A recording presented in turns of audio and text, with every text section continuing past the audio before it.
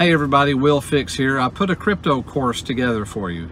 These 9 different lessons I got from the xrp.org site, and I used all of their information on a general teaching that they do. It's not copyrighted, so I haven't infringed on anything. I hope you enjoy it.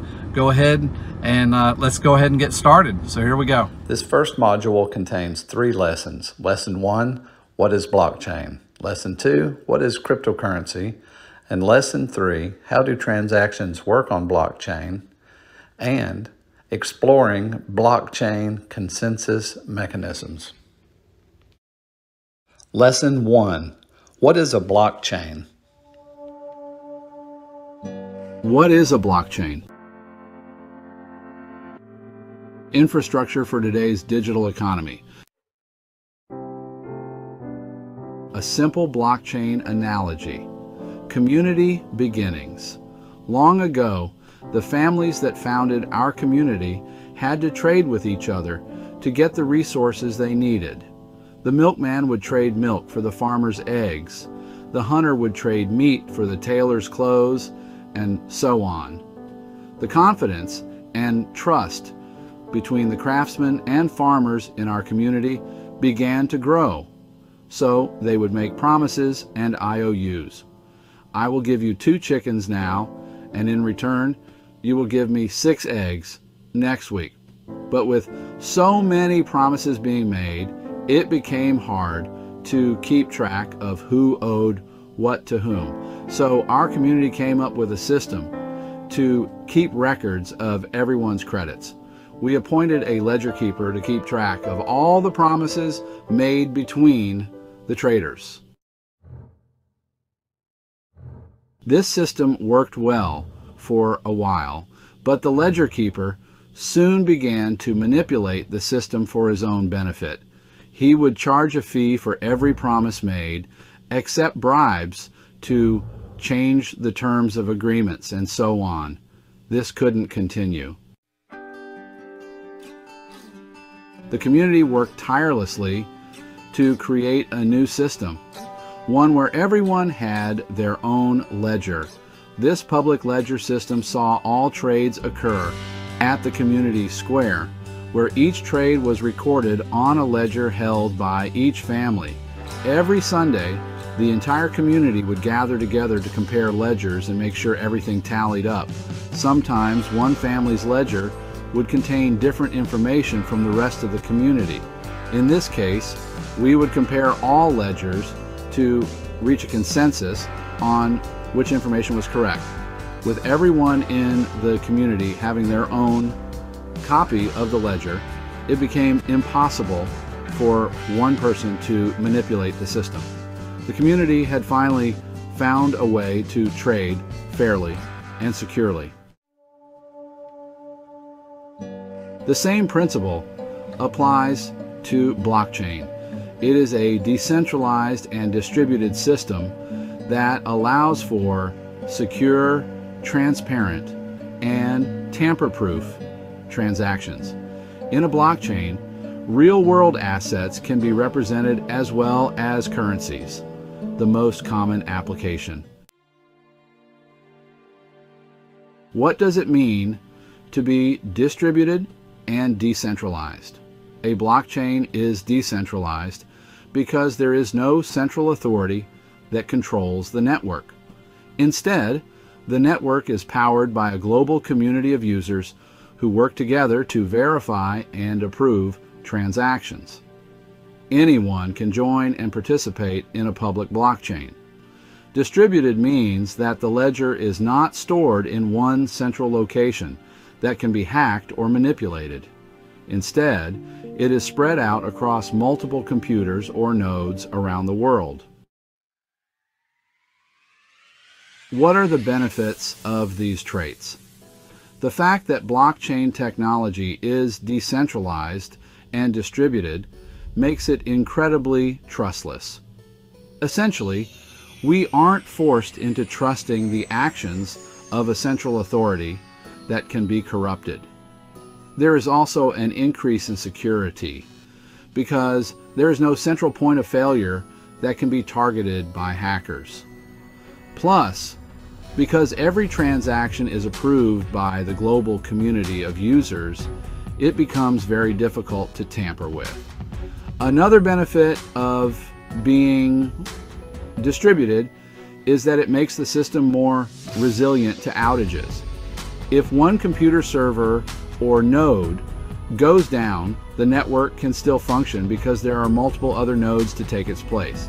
This is in direct contrast to a centralized system where a single entity can cancel transactions, manipulate data, or bring the entire system to a halt. A centralized system is also much more vulnerable to outages because if the central entity goes down, the entire system does as well. That concludes lesson number 1. Lesson 2. What is a cryptocurrency? What is cryptocurrency? Digital money for the new global economy. How do cryptocurrencies work with blockchains? Cryptocurrencies are assets that exist on a blockchain. Public blockchains are decentralized and immutable ledgers that serve as a historical record of all transactions on the network. Each blockchain has its own rules, protocols, and tokenomics. If the cryptocurrency or digital asset token is a train, the blockchain protocol is the track that it's running on. In other words, the blockchain protocol is the technological and cryptographic foundation for how digital assets are built and transactions are logged. Cryptocurrencies can be kept safe using a cryptocurrency wallet. Unlike a physical wallet, your cryptocurrency doesn't actually live inside the wallet. Instead, your wallet stores your private key, which is used to speak to the blockchain and access your cryptocurrency. There are hardware wallets, physical devices like USB drives, software wallets, which are apps that live on your computer or phone, or even paper wallets, which are printed out keys and QR codes. Other types of digital assets and tokens. There are many other types of digital assets or tokens that exist on their own blockchain protocols. Non-fungible tokens, or NFTs. NFTs are tokens that represent a unique asset, such as a piece of digital art or a collectible. They are called non-fungible because each asset is unique and cannot be replaced by another identical token. For example, there can only be one Mona Lisa painting, and it's the same with NFTs. Security tokens, or STOs. Security tokens are digital assets that confirm ownership rights, such as equity in a company. These tokens usually give investors access to a company's profits and can be traded on secondary markets. STOs are regulated by governments and must comply with securities laws. Stablecoins. Stablecoins are digital assets that are pegged to a stable asset, such as the US dollar.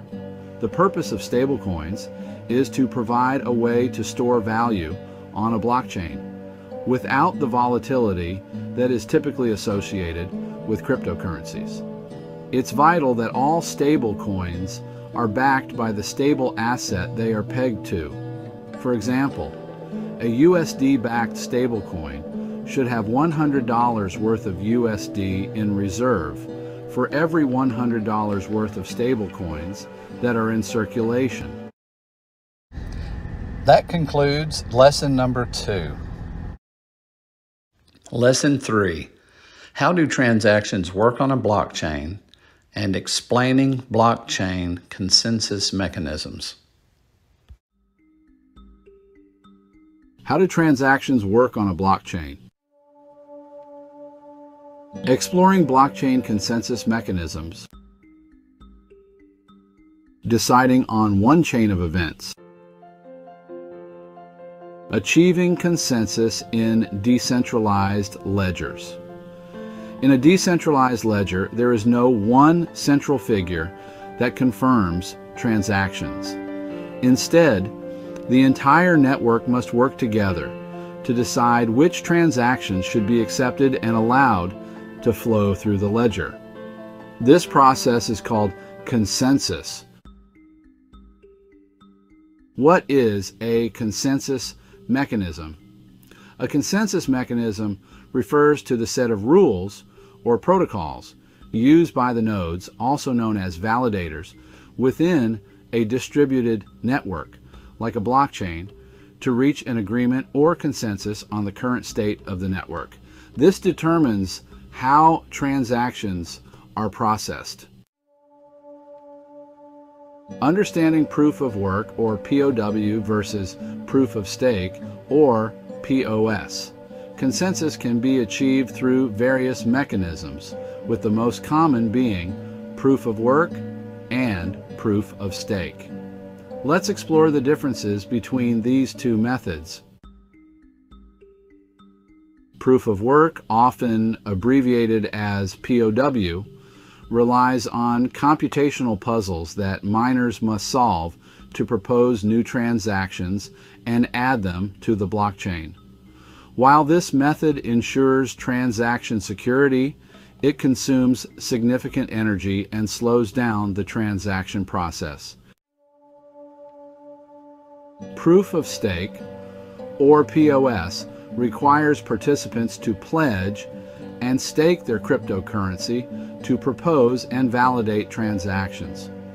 This approach is more energy efficient compared to proof of work and gives an advantage to those holding more cryptocurrency. Unlike POW and POS, the XRP ledger uses a unique consensus mechanism, now known as the XRPL consensus mechanism. In the XRPL consensus mechanism, the majority of nodes, about 80%, must agree on the validity and order of transactions. This collaborative agreement ensures a secure and efficient transaction validation process.